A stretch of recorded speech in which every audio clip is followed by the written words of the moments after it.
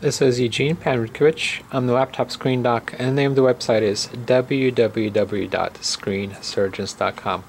Today we have a Dell Chromebook 11 second generation 3120, and I'm going to show you how to replace the power jack on a Dell Chromebook 11 3120 second generation.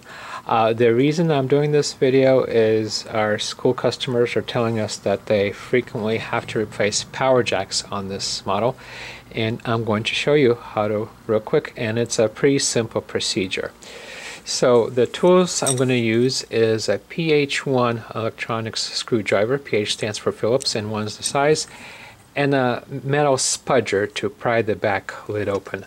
And we have these toolkits, and if you're a school IT or technology administrator or manager, we will send this toolkit to you for free. This toolkit actually includes a set of 5 tools that you have here. So to get the free toolkit, go to our website www.screensurgeons.com.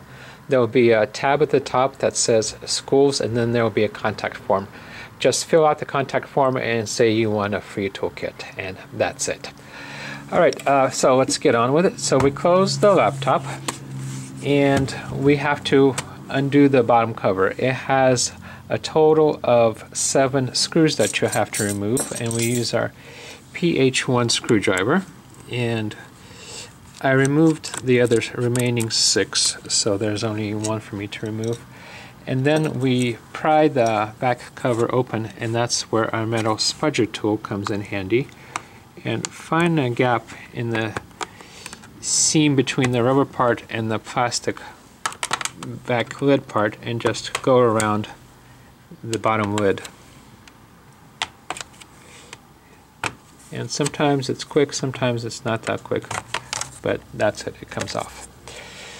So what happens is when people charge the laptop, either the connection in the power jack becomes loose, or the charger breaks off in there and the tip is stuck in there, so the power jack has to be replaced. A long time ago, these used to be soldered on the motherboard itself, but since the laptop maker saw it was a problem, they made it so that you can replace it separately pretty easily.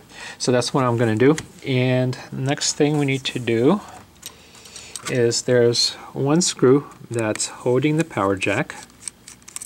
Remove that screw, and I'm going to remove it and take out the power jack and remove the connector. I'll show you the part number for the power jack. It's here's the part number, so if you can get it, it's DD0ZM8AD000. ZM8 DC and cable.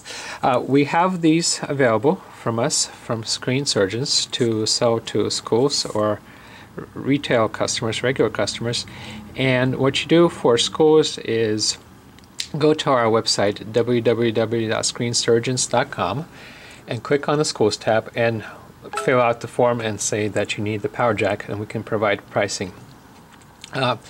We don't have it on in our online catalog just yet, so if you're a retail customer, you can also go to the school form and just say you're a retail customer and need this power jack. Okay, so once you get this power jack in, make sure it looks the same, then plug it in and mount it here and put the screw in and put the back lid on. And that's it. Pretty simple, maybe a 2-minute procedure. And thank you very much, and good luck. Once again, my name is Eugene Panrudkovich, and the name of the website is www.screensurgeons.com.